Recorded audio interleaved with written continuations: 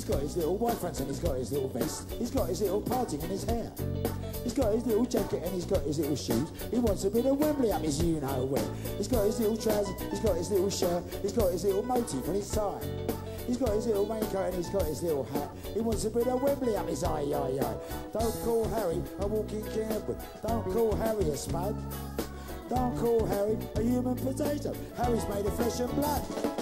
I think Harry's doing all right. No, I think he's doing all right. I respect him for getting a house and a car and a garden and a mower. I respect him. It's almost a wistful song from a bloke who's living the bohemian lifestyle, possibly like myself, who would love a bit of that routine. Mash it up, mash it up, mash it up, Harry. Mash it up, mash it up, mash it up, Harry. Mash it up, mash it up, mash it up, Harry. Mash it up, mash it up, mash it up, Harry.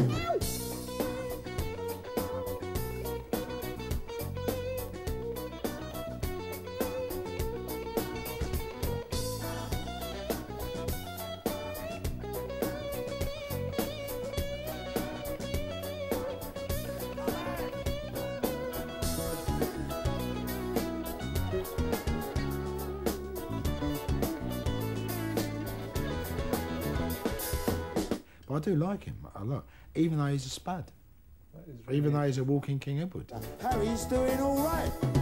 It's the bloke in Hancock's film The Rebel, with the bowler hat on, going off on his routine. Very routine person. And the only light that comes into his life is that Shearer moment. It's when the ball goes in the net at Wembley, or when Nelson Mandela walks across and everyone shouts. That Wembley vibe, when Wembley goes off.